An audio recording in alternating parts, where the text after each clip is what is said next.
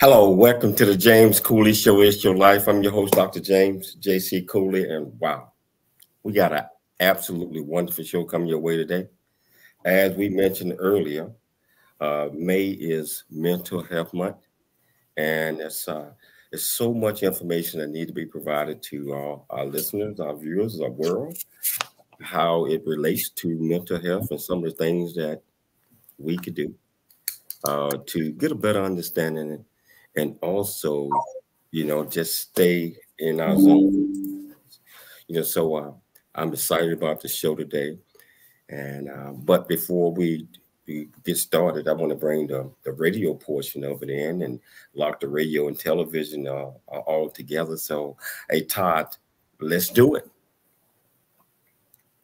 It's Your Life is sponsored by James J.C. Cooley. Life is a series of circles and cycles, phases and stages. These are your experiences that teach you the lessons of life. You can either ignore them or embrace them. Welcome to the James Cooley Show. It's Your Life. James is a motivational speaker, author, military veteran, and founder of the James Cooley Foundation. James is here to equip you to strive for greatness and to overcome adversity. It's time to get equipped today for the challenges of tomorrow. Now, here's the host of It's Your Life, James Cooley. Hello, welcome to It's Your Life. I'm your host, Dr. James J.C. Cooley, and I tell you, we got an absolutely fantastic show coming your way today. Whether you're listening to it on the radio, podcast, TV, watching on television, or over 25 other live streaming platforms, including Transverse Television, the newest member of our family. We just want to say welcome.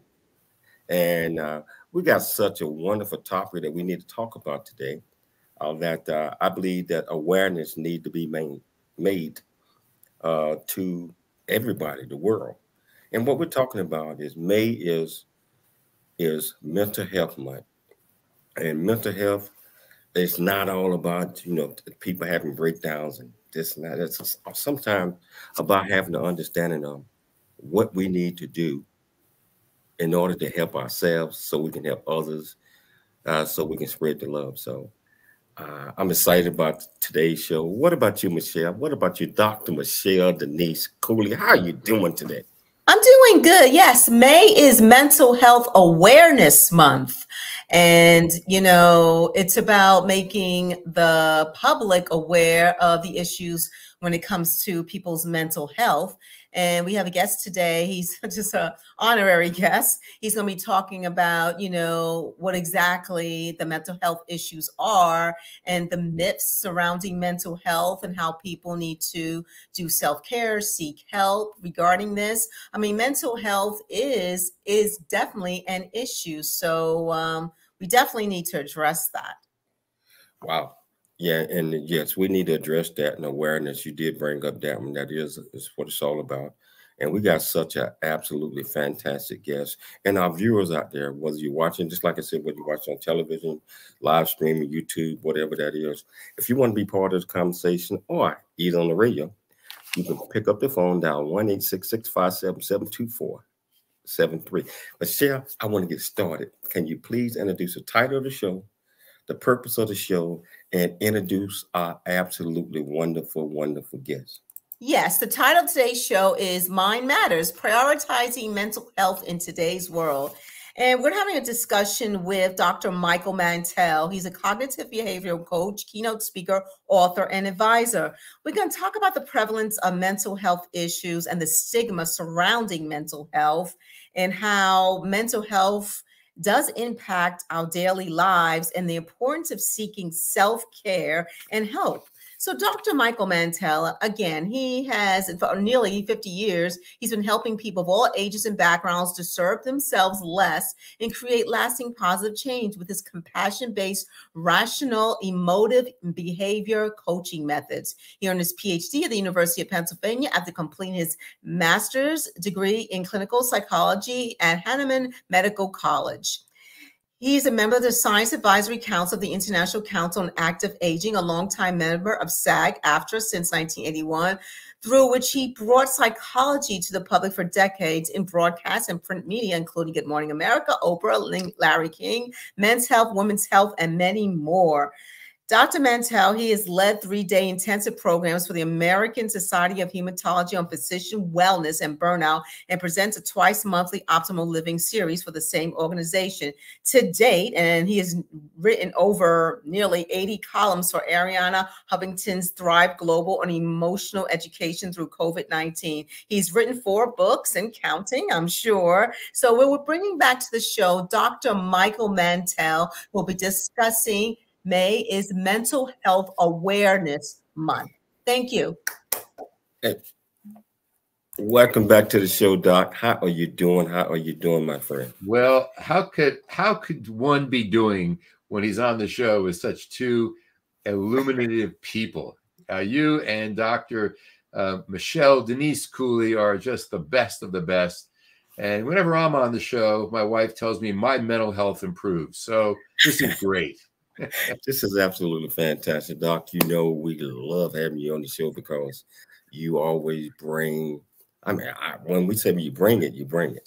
Whatever topic we're talking about, you are an expert in all of these things, and you break it down and you educate us, me as a host, and Michelle, also our listeners, in every facet of what we're talking about. And just like we mentioned, this month is mental health awareness. Can you tell our viewers and our listeners the significance of this? Absolutely. Mental Health Awareness Month began the year that I was born. And I just find that amazingly coincidental. I don't believe in coincidences, but it began in 1949. And it has never been more pertinent than now to recognize the ways that mental health plays in our overall well-being, in our society. Whether or not someone suffers from a mental health issue or not, Mental Health Awareness Month allows us to recognize the ways that mental illness impacts our lives, whether we have the problem or our next door neighbor or family, friend, worker, but it helps us understand the impact that mental health conditions can have on our lives. It educates people about the available services, which we need to be talking about. And it highlights ways for us to be advocates for emotional well-being. We can look at what Mental Health Awareness Month brings to help reduce stigma, which we'll be talking about, and to, frankly, do some fundraising and some ways to step in and help empower people who are in this field, and bring innovative, creative ways to mental health renaissance, to ways to create new pathways to help young people in particularly, and people from all backgrounds. So Mental Health Awareness Month is a critically important month, and I'm glad we're here to talk about it. Wow. So a doc, is mental health, do you consider mental health a crisis, major crisis? If so, why? It is definitely a crisis. It's a pandemic. And in many ways, mental health crisis is a bigger crisis than many other things we label as crises. The fact is that today, 1 in 4 or 5, depending on whose data you're looking at, have some kind of a mental health condition, a mental health or mental illness. The data says that 1 in 20 or so have a serious mental health issue. The National Institute of Mental Health, NIMH, tells us that there are basically 2 broad categories that are affecting society. One is what we call AMI, any mental illness, AMI, any mental illness or any mental condition. And that's defined as a mental, behavioral, or emotional disorder that varies from no impairment to mild impairment to even the more severe impairment. And then we have serious mental illness. And those are things like schizophrenia and depression, suicidal depression in particular, bipolar disorder, the eating disorders. And so we have to look at this range and say, how is this impacting society? If you look at the violence we have, the rage we have, the suicidal rates that are skyrocketing for young people, especially for people of different racial and economic backgrounds, you bet this is a crisis and one we better pay attention to. You know, so, Doc, you mentioned it's a crisis. Got about a minute before the break. Can anybody, I'm talking about, you know, a lot of people, well, I'm a doctor and I'm a lawyer. There's no way that I could have be suffering from mental illness. What are your thoughts on that? Anybody can have a mental illness. Well, let's put it this way. I know we got a minute before break, but we talk about health. Everybody can have health, but there are people who have illness. Everybody can have mental health, and there can be people who have mental illness. So when you realize that in 2021, there were an estimated almost 60 million people age 18 or older in the United States who had any mental illness, about more than 20% of the country, yeah, anyone can have it. It's not reserved for those who have, you know, genetic disorders or impoverishment. Anyone can have it. Look to the left or right on the freeway, and 1 out of 5 will have some kind of a mental disorder. I want to pick it up from there when we get back from the break, because this is such an amazing topic to talk about, and we need to bring awareness. And I tell you, wherever you're watching this at, if you want to be part of this conversation, just go to the comments or just pick up the phone. Dial 1-866-577-2473. Yes, your life. We'll be back with more Dr. Michael Mantell shortly after the break. There's more stories of great work.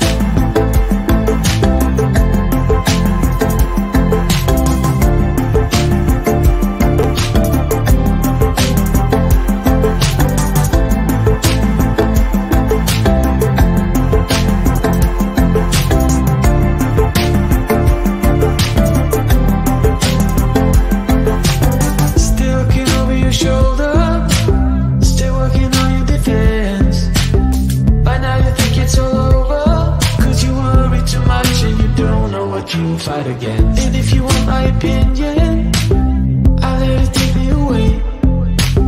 Only relief is the 4 on the floor and the crowd that goes, oh, turn it up,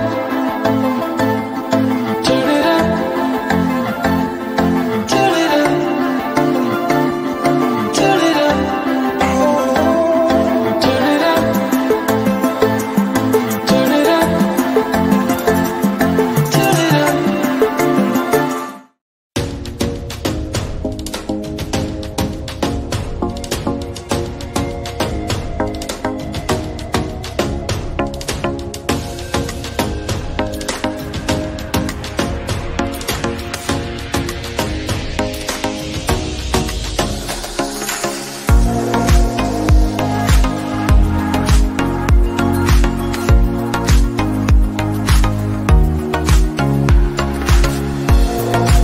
Hello.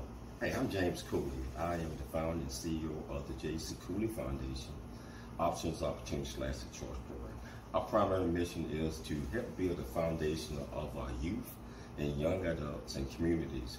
And we encourage everyone to dream big, think big, and be big at everything you do. And the way that you do that is, first of all, you got to believe in yourself. You have to believe in yourself. You have to know that you are here for a purpose. You also have to be able to step out your comfort zone and do things that you probably didn't think that you can do.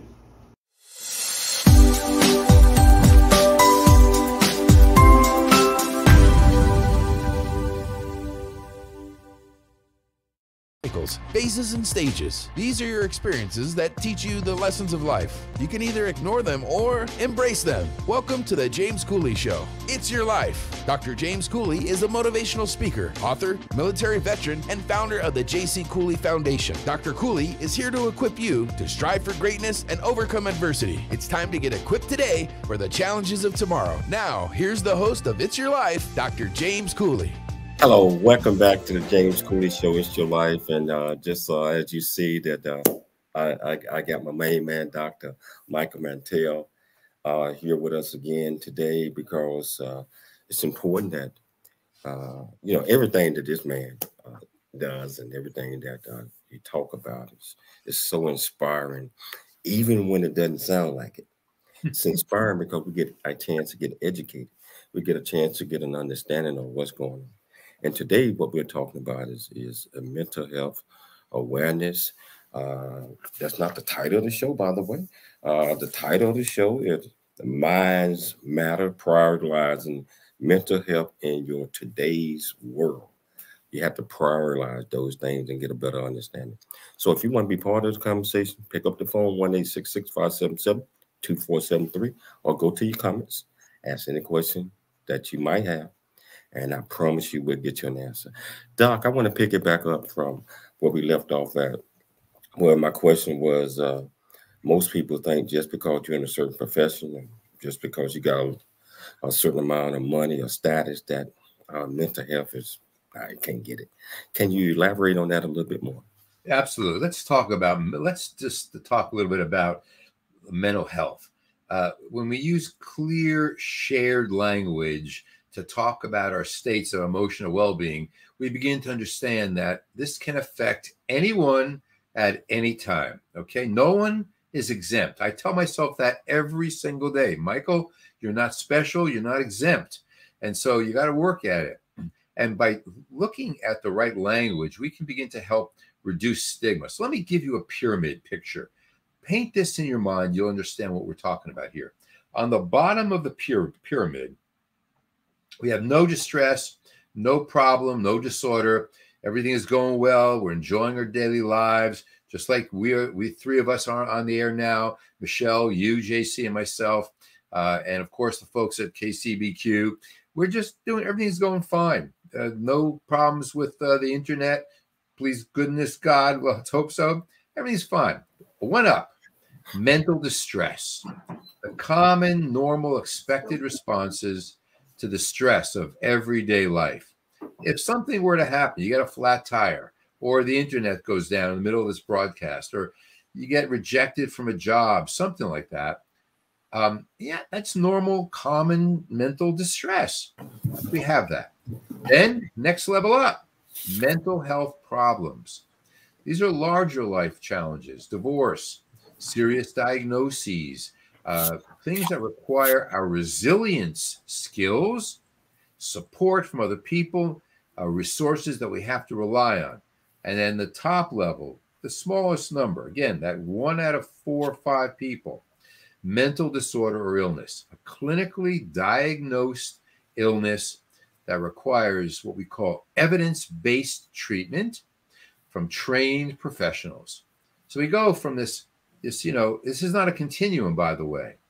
We don't progress from one level of the pyramid to the other. We can even experience these states simultaneously. How are things going?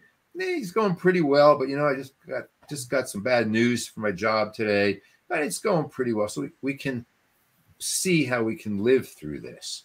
But this would affect all of us. Wow.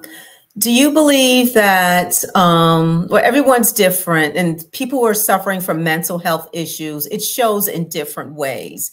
I think there's like myths out there that if someone's suffering from mental health issues, they're loud or they're out of control with their behavior. But sometimes people suffer in silence.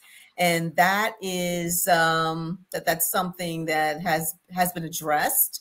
What are your thoughts on that? Well, that's a brilliant question, as of course you would ask, Dr. Cooley. But let's talk about how to understand when someone is suffering in silence or suffering publicly, do we know how to pay attention to the warning signs of emotional distress? There are plenty for us to pay attention to. Feeling sad or withdrawn for more than a couple of weeks. A friend of yours just is not who he or she is. They don't respond. They're not coming out on the weekends. It's been a couple of weeks. They're trying to harm themselves. You notice that they got a scratch, or they're covering up something, or they're talking in very dismal ways. The severe, out of control behavior, risk-taking behavior that they don't ordinarily engage in. Suddenly overwhelming fear, or no reason, reacting sometimes with a racing heart or physical discomfort. Even significant weight gain or loss can be some of the early signs. What about people who, I mean, on the more extreme side, see things or hear things? They're just not rational. Excessive use of alcohol or drugs, drastic changes in their mood, extreme difficulty concentrating or sitting still. These are some of the indications that there's more going on here than they may be even aware of. So we need to pay attention. We need to be alert. We need to be good responders to our friends, family, and neighbors. And, you know, sometimes, and I think people mean well. If someone is, quote unquote, they consider going through a rough patch, or maybe they say, oh, take a vacation, or, you know, get a massage. But, you know, those things are temporary fixes. They don't fix the root of the problem. So why is it important for people to seek help instead of doing a temporary fix? Well, the fact is that let's use physical health as the metaphor. If someone has a chronic cough, and they may even be like coughing up blood or something like that, and they think they're going to take a cough drop, or they read somewhere that if they drink orange juice or something, that's going to help. No, it doesn't. You've got a serious problem, and you better get to a physician who's competent in this specific area. We're talking about life-threatening, life-impacting illness, just like life-impacting physical illness. Again, remember, 1 out of 4 or 5, but that means that 4 or so out of 5, 4 out of 5 or so, 3 out of 4, don't have this serious mental illness, but they may have the other kind of distress. And so we all can benefit from turning to someone. If it's serious, you want to live as well as you can. And if it's just upsetting and you're feeling miserable, we can teach you how to unupset yourself as well. I hope that answers your question. Oh, yeah, definitely. And, you know, Dr. Mantell, and we talked about this before the show, you know, there's so many people, they've grown up in different environments and families, and there are families who do not believe in seeking help, especially when it comes to the males. They see the male has to be strong, a leader, or they'll mention, okay, well, I'm here, you can talk to me, I'm your dad, I'm your brother, but that is not a professional. So for those who are listening and they feel the stigma of going to seek help, not only by their families, but by society in general, what would you say to them? Well, let me go back to 1979, 1980. I just became the chief psychologist for the San Diego Police Department. And a lot of people thought psychological services for law enforcement, particularly men, right? Who is going to come to talk to you? Well, the first year, we had a profound double-digit number of people who came in to get some coaching, counseling, and even therapy. Why? Because we made it acceptable. Now, women have a significantly higher frequency of depression and anxiety in adulthood. Men have a larger prevalence, if you will, of substance abuse and disorders of antisocial behavior. And as you say, women are more comfortable talking about their issues than men. Men consult mental health experts much less frequently. And so we have to do what we can to reach out and make it acceptable, make it comfortable, and help people feel welcome of whatever gender it may be. Although there's no variation in the overall incidence of psychopathology between men and women, they have different symptoms. Women internalize, men externalize. And there's lots of theories about why that is, but I think it's important to understand that it's not just, you can't just pat a guy in the back and say, it's okay to talk about it. We have to understand that it's not easy. We were taught not to, that we think it means that we're weak. We have to help people retrain their thinking. It's a sign of strength. The last point I want to make about this is this. If you look carefully at many people in TED Talks, in the books that are coming out, in all the posts and social media, many people, men in particular, start with, I want to talk about a difficulty I had in my childhood. And they go on to how they overcame it. And thank goodness, more and more people are seeing that vulnerability is a sign of strength.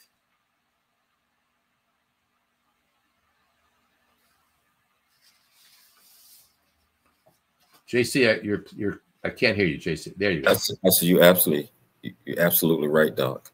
I know we got the break coming up in 40 seconds, but when we get back, I want to pick it up with something that you said, a weakness, because a lot of people will say, okay, you got mental health problem because you got a character problem or you weak.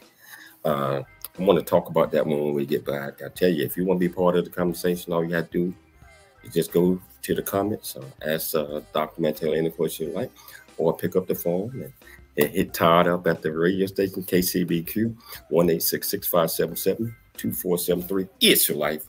We'll be back shortly after the break.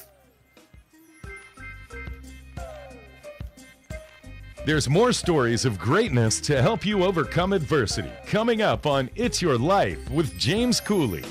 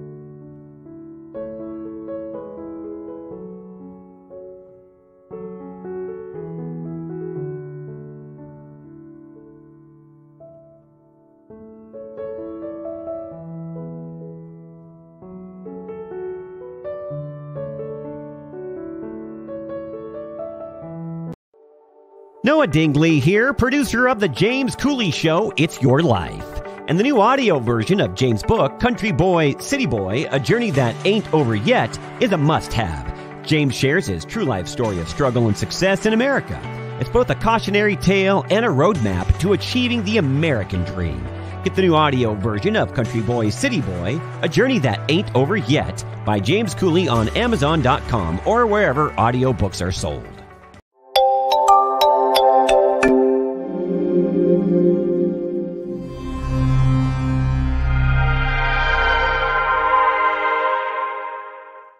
These are your your experiences that teach you the lessons of life. You can either ignore them or embrace them. Welcome to the 𝐊𝐔𝐘𝐒 Show. It's your life. Dr. 𝐊𝐔𝐘𝐒 is a motivational speaker, author, military veteran, and founder of the 𝐊𝐔𝐘𝐒 Foundation. Dr. 𝐘𝐒 is here to equip you to strive for greatness and overcome adversity. It's time to get equipped today for the challenges of tomorrow. Now, here's the host of It's Your Life, Dr. 𝐊𝐔𝐘𝐒. Hello, welcome back to the 𝐊𝐔𝐘𝐒 Show. It's Your Life, and as you know, my magnificent, my friend, my guest here, Dr. Michael Mantell, is always bringing it, always educating us, and always bringing awareness to us about a lot of different issues. Today, we're talking about mental health. We're talking about mind matters, prioritizing mental health in today's life. And so, hey, Doc, can you tell our viewers and listeners why you chose that topic for our discussion today?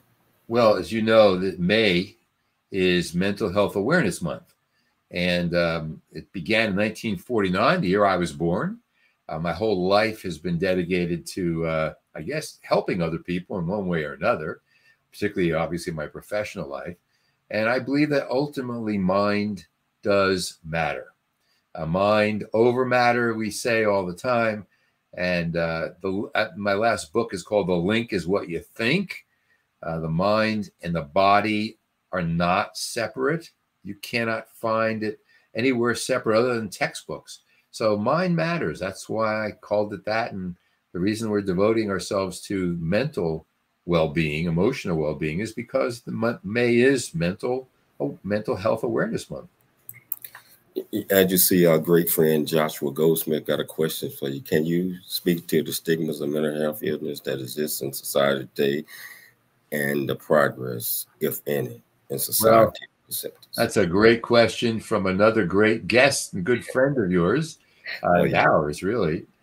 Josh, it's a great question. Stigma of mental illness refers to the negative attitudes, the beliefs, the stereotypes that people hold towards people with mental health conditions. And it can lead to discrimination, social exclusion, limited opportunities for those who have mental health problems and conditions, and can worsen their condition and delay their recovery. Why? Why do we have this stigma? One reason is that many people still see mental illness as a personal weakness that JC spoke about earlier, or a character flaw, rather than as a legitimate medical condition.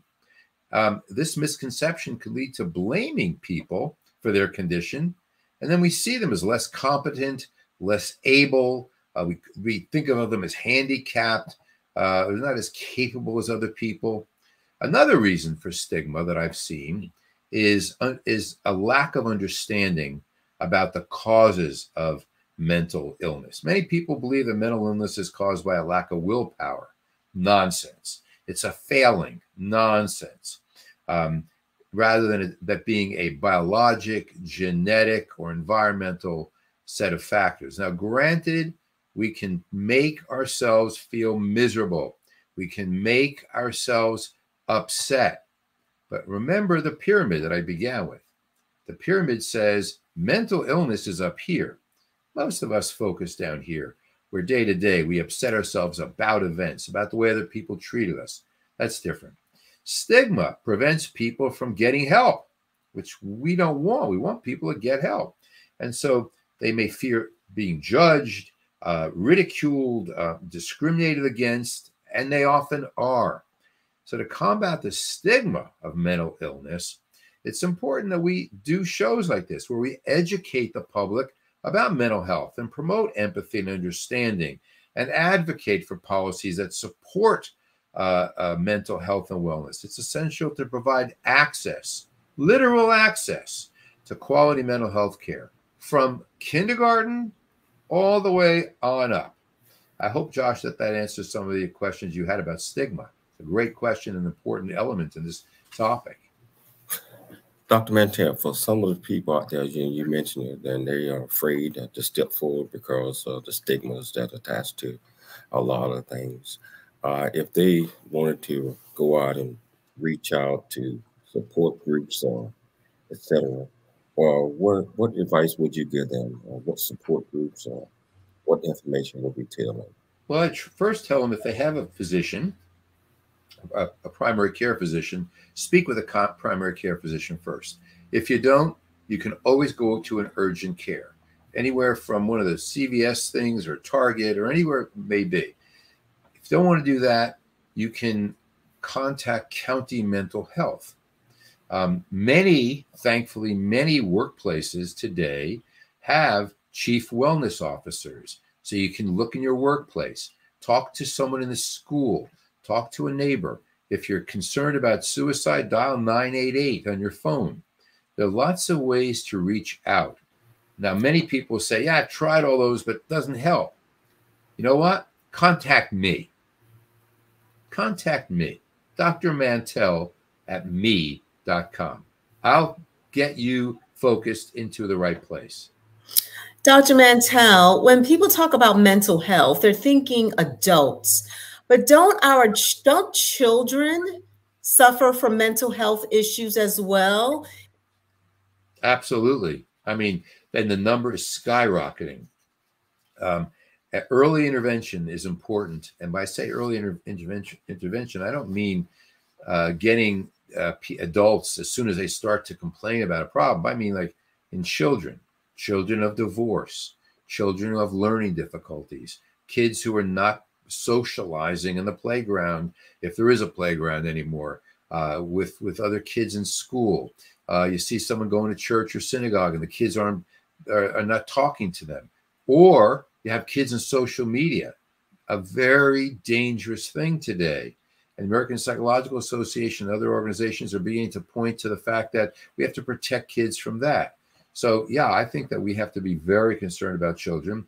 And I scream about the fact that from kindergarten on, we need to be teaching children how to think healthier, not wait until they get into high school or college is now bragging about the fact that we have professors and we're arming them with the early warning signs. No.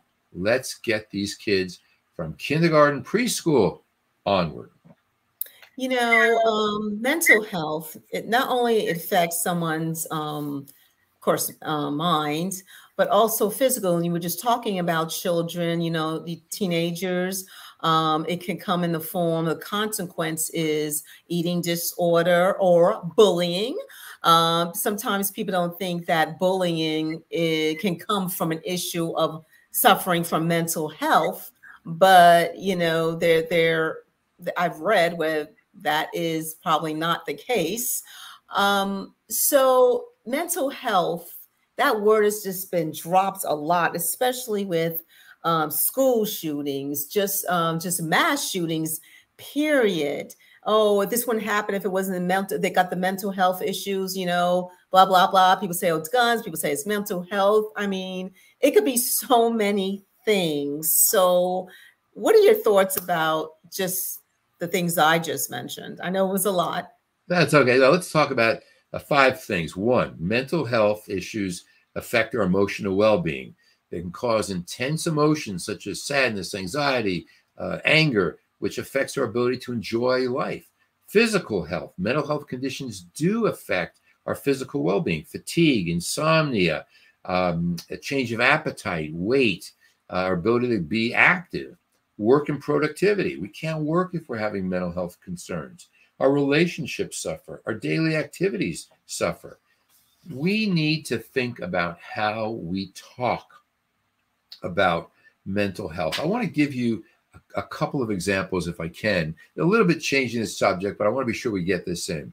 Language matters, meaning the language we use to describe mental health conditions definitely has an impact on the stigma. For example, don't use the term a mentally ill person or schizophrenic person. We don't say a fat person. We use people first language. A person with a mental illness, a person with depression, a person with obesity. Put the person first. Person first language allows individuals with mental illness to be seen as people rather than a diagnosis. That makes sense? Absolutely. Yeah. Absolutely. Let me give you another one. Typical behavior. Avoid using normal or regular behavior. Let's use typical behavior. There's no such thing as normal or regular behavior. I don't even know what that means. What is normal for you may not be normal for me. Typical behavior that is developmentally appropriate or appropriate based on a diagnosis makes sense. So let's be less judgmental and not talk about normal or a regular behavior. Let's talk about what is typical behavior. You want to know another one? Suicide. Someone committed suicide. Whoops. There we go. Sorry, I'm not sure what happened there.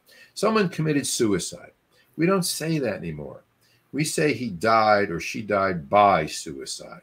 When talking about suicide, we stay away from committed suicide as well as a successful or unsuccessful suicide attempt.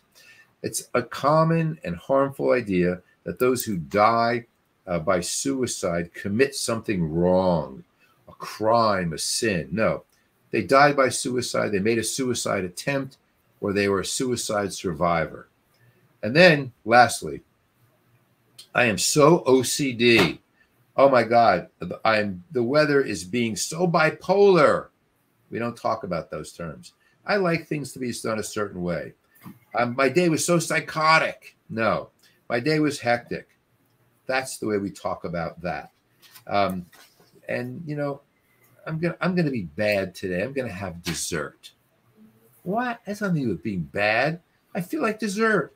Why am I making food a moral value? So if we begin to change the way we talk about these things, I think we can go far in reducing the stigma that Josh brought up earlier. Wow. You know, hey, Doc, a lot of things you bringing up is so true. And I believe that we need to start teaching that. And that need to be added in a lot of things. I teach diversity, equity, inclusion. That need to be added in there as well. And just never looked at it that way until you just said it right now. And that is great. We're going to take a station break. But we're going to come back. And we're going to have some more of Dr. Michael Mantell. And if you want to be part of the conversation out here, pick up the phone, 1-866-577-2473, or go to the comments, ask any question that you might have. I promise you, we'll get you an answer. It's Your Life. I'm Dr. James J.C. Cooley. We'll be back shortly after the break. There's more stories of greatness to help you overcome adversity coming up on It's Your Life with James Cooley. The J.C. Cooley Foundation is a nonprofit organization that was started in... Really get a chance to know who you are. And once you know who you are, you truly know who you are, love who you are. Love who you are. You're a masterpiece. Love who you are. Love who you were born to be. Love me some me.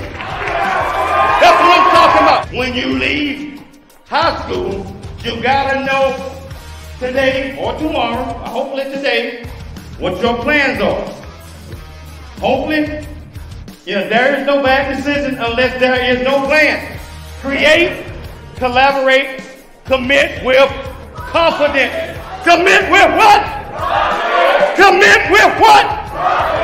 In everything that you do.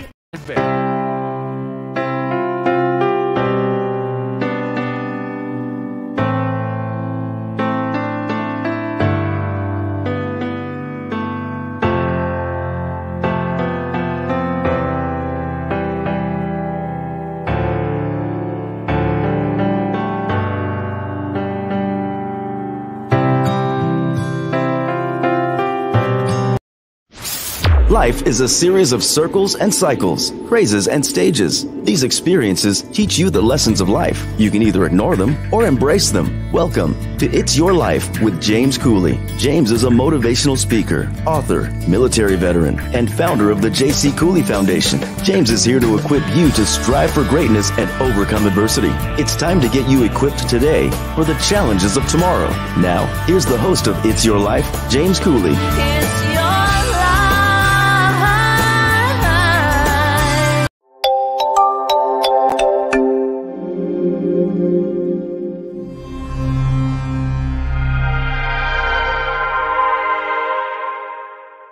Dr. James Cooley. Hello, welcome back to the James Cooley Show. It's Your Life, and just a little excited about the last segment, especially toward the end, when Doc, when you was talking about the languages, a person that's a person that opposed to just putting it out there, and that could drive anybody a little backwards, if that makes any sense. Because you're not really giving them that personal or whatever that might means, So I want to pick it back up from there, because I think that the language is so important, and that has such an impact on us as human beings. And a lot of people don't know, they can't even fathom, they can't even see it, that their language, once you see it, you can't take it back. Plus, it hurts sometimes. Can you pick it up? Absolutely. I think that we've talked about a lot of things here.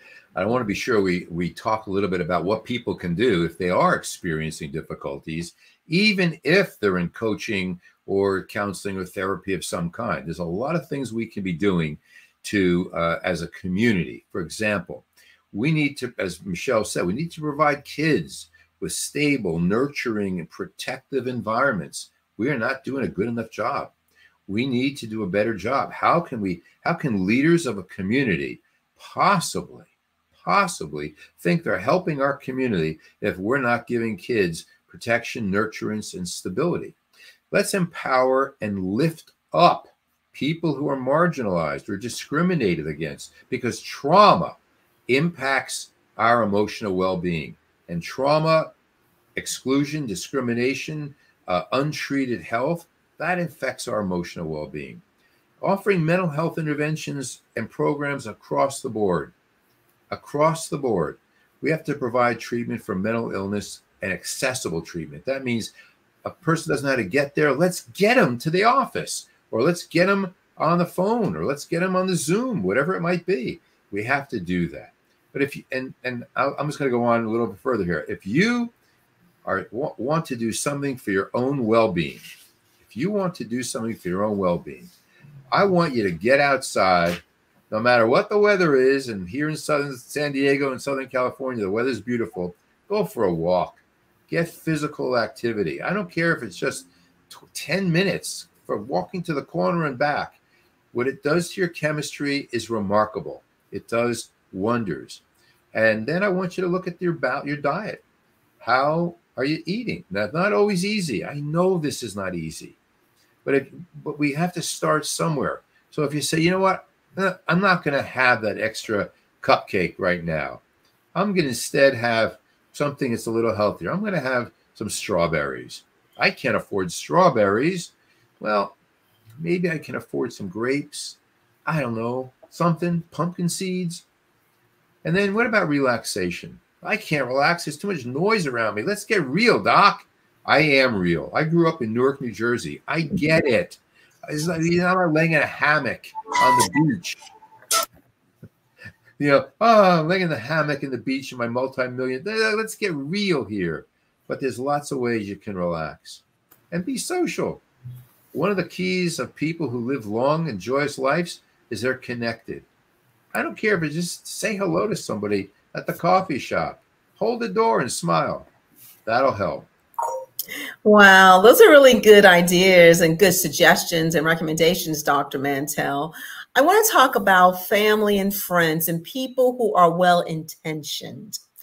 Everyone has different ways of decompressing, self-care, etc. And even though family and friends may be well-intentioned, if somebody is going through mental health challenges, what are some of the things they should not do to their loved ones if they feel that they're experiencing some type of mental health challenge? Can you give us a couple of examples? Yeah, I'll tell you a real life one. A client of mine wrote to me last night that her husband, who is in medicine, told her she has depression, told her, stop that. Stop that. That you think is going to help somebody? No. Ask more, tell less. Meaning, how can I help you? At the very least, just say to somebody, I'd like to be of more help. Wait a minute. What's going on here? There we are.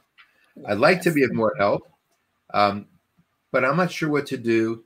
The best I can do is for you to know that I'm here with you. What can I do to be of help? I'm here with you. I can offer to go for a walk with you. I can offer to, call the doctor if you want. I can help bring some food to you. But ultimately, I'm sitting here with you is exceptionally helpful. Telling people, stop it. There's nothing wrong with you. What is wrong with you? You know that doesn't help. But people do those things because we're frustrated and we care. Yes, exactly. And especially when the other person doesn't understand, or maybe it's overwhelming for them and they don't know how to deal with it. But sometimes people just want to have your ear. They just want you to listen to them, not try to solve the things, but, and just maybe the recommendation is maybe you need to talk to somebody, because as well-intentioned as family, friends, loved ones are, we're not trained in this. I mean, some are, but you would never go to your right. family or friends for mental health counseling. But I also would be careful about telling somebody you ought to talk to somebody. You ought to see someone. I would be very careful about that because someone can take offense at that. Oh, you think I'm crazy? Oh, you think I need a shrink? Oh, you think I'm nuts? No. So I would just say, there's so many options today for people who are having difficulties. I've had them. We've all had them. And I have found that when I talk to somebody, it helps. What do you think? Again, ask the question. Don't tell somebody, you must be thinking that, that they're out to get you. No. What are you thinking about their behavior? What are you thinking that makes you feel this way? What do you believe would help you? Ask questions. That's the key. The less you tell, the better off you are. Wow. Doc, we're down to about the last 3 minutes of the show. First of all, I want to make sure that if we have folks out there that need your help, how can they get in touch with you? Thank you very much. I appreciate that. If people want to be in touch with me, they can write to me at Dr. Mantell at me.com. I do lots of coaching individually, couples, families, lots of individual work, executive coaching. And I do a lot of it on Zoom. So it's all around the country, all around the world, actually. I have clients who are literally all around the world, and be happy to talk with people about how to help them begin to unupset themselves, unmiserabilize themselves, and learn to think differently. If it's a serious mental illness, we need to help people find a way to get that level of professional help. I don't do therapy, I do coaching. So I'm working with a group of people who are having more everyday distress than serious mental illness. Hey, Doc, what are a few takeaways that you want our viewers and our listeners to get from this great discussion? Well, I think number one, you'd be surprised how much healthier you feel when you're moving. Physical activity is important. Eating well, listening to music, art, creativity, spirituality. I can't emphasize this enough. I'm not talking about religion necessarily, but spirituality, the idea of having faith, knowing that I can hold on, pain ends. I believe in something bigger than me. I believe that when bad things are happening, I don't see problems, I see opportunities. Volunteering, give more to other people. Friendships and support, boy, that is the best medicine. Being outdoors, nature, the research tells us, like all these things I'm mentioning, that this really helps. Meditation and contemplation. Just sit quietly. Don't try and change things. Accept what is in front of your mind. These are methods that people can use to begin to elevate themselves. It's not going to cure schizophrenia. It's not going to cure necessarily clinical severe depression where people are not getting out of bed. But boy, will it help a great deal in lifting spirits and moving people in the right direction.